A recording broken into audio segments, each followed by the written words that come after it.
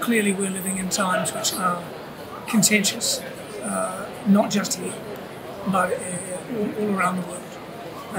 And as advocates for cultural expression and art, that's not something we want to see. The law has changed. We feel, at this point we feel optimistic that so many galleries have come, and so many people are out looking and thinking and enjoying art. At that point, that's all we can hope for. We end up with a kind of broken art world rather than one that's complete.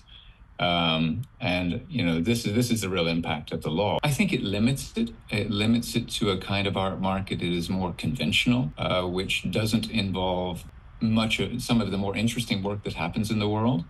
It is an art market which, in a sense, colludes with the government to prevent a certain range of expression from occurring. I think some of the artists who want to do that, they'll probably honestly have to be outside Hong Kong. So far, we have never really experienced any difficulties, and we have, operated the shows the same way since the beginning of 2013. There is only one selection process during the entire art fair, which is the selection committee process, which take place in every single Art Basel shows around the world. You see from today that everyone is still very active.